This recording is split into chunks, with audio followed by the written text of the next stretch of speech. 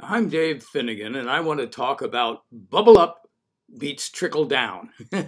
My vision is a safe climate where all human communities and the living world flourish for many generations to come. We're not headed in that direction now.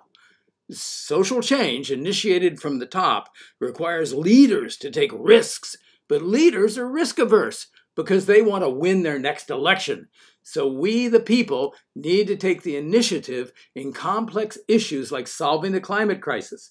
We need to create a popular movement like we did for women's suffrage, civil rights, the LGBTQ movement, resistance in South Africa against apartheid, and the general environmental movement. We can't wait for a Pearl Harbor moment to act. We need to help people become aware that this is a slow motion Pearl Harbor.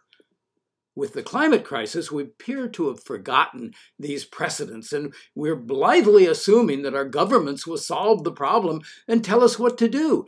There have been 26 annual COPs, the Congress of the Parties at the United Nations, that have been dedicated to this end, but climate change is still one of the lowest priorities for Americans, and in the midst of an unprecedented climate crisis, too little is being done, and it's much too late.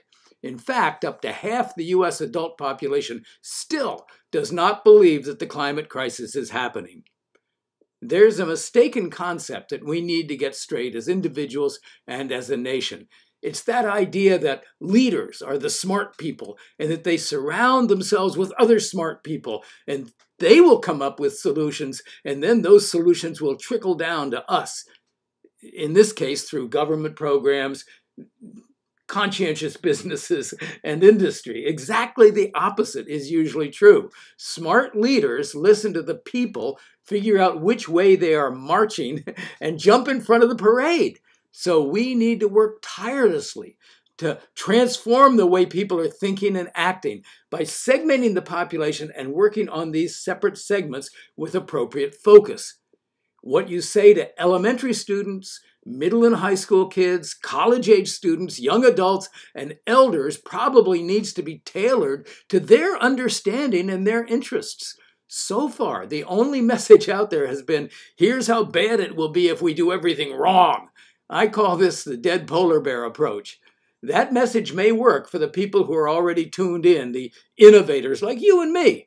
And we may be able to bring an early adopter or two aboard, but for the bulk of people who need to act, the early and late majority, it's not sufficient. They need to hear a hopeful message. Here's how great it's going to be when we do everything right. And we need to learn to ignore the laggards who will be against whatever we suggest. My work for decades has been with elementary school kids and their parents. From 1976 to 2006, I visited over 2,000 elementary schools in 46 states and 12 countries. I taught the physical educators of the world how to teach juggling, and I trained over 50 presenters to deliver a program I called Juggling for Success. As a consequence, an entire generation of young people learned to juggle with slow-moving nylon scarves and beanbags.